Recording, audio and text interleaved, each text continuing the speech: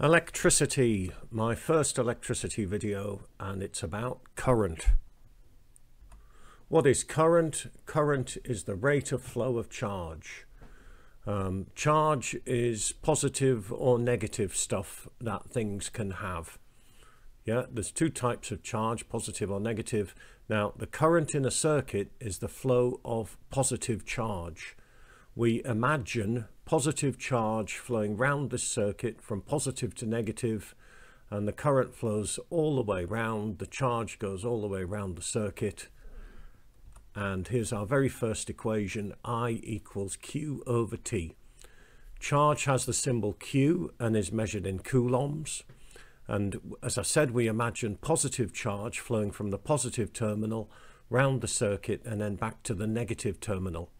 And the amount of charge which flows every second is the current.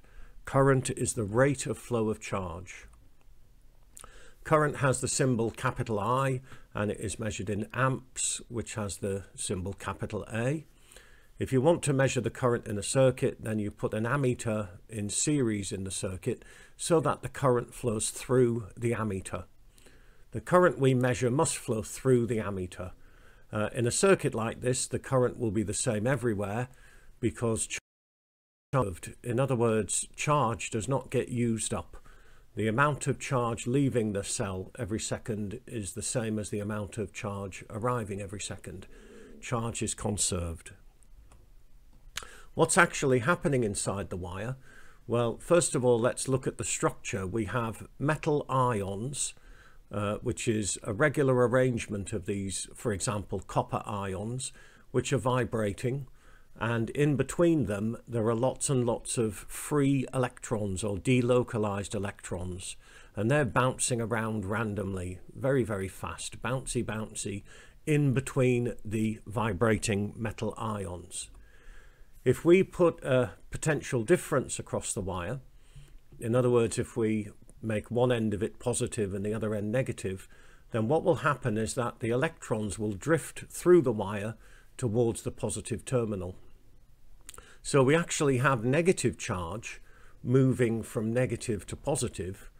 However, current is the flow of positive charge, so the current is actually opposite to the direction that the electrons flow in.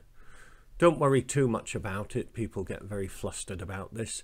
As far as you're concerned, just remember current flows from positive to negative. If we put a potential difference, a voltage across the wire, we say that the electrons drift. They don't zip across very, very quickly because there's lots of metal ions in the way. They bang into the metal ions. And current is the rate of flow of charge from positive to negative. Now, a single electron has a very, very small amount of charge. It's minus 1.6 times 10 to the minus 19 coulombs. And that means that a current of 1 amp is about 6 million electrons per second moving through the wire. A lot of electrons. Each electron has a tiny amount of negative charge.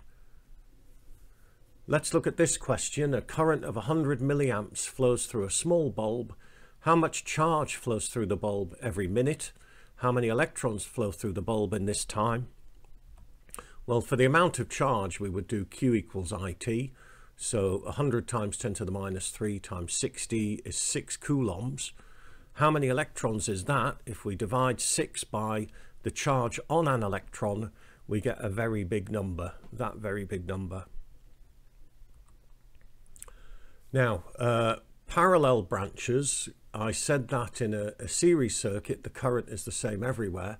In a parallel branch, a circuit with parallel branches, the current will split. So looking at this diagram, the current at A is 100 milliamps. The current at B is 30 milliamps. So what are the currents at C, D, and E? And Kirchhoff's law tells us that the current entering any point must equal the sum of the currents leaving that point from conservation of charge. So the current at B is going to be 100 minus 30, and the current at C will be the same as the current at B.